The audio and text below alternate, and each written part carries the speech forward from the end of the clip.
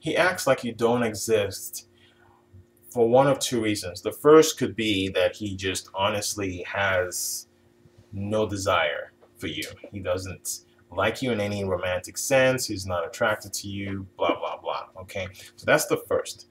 That's the first reason why he acts like you don't exist. Okay?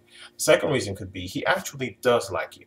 Okay? A lot of guys, in order to get a woman to like them or to notice them, will or to ensure that she likes them, will act like that woman does not exist. It's a strategy. It's it's something that guys do, and it does work because you're watching this video, so clearly you're wondering why he's acting like you don't exist.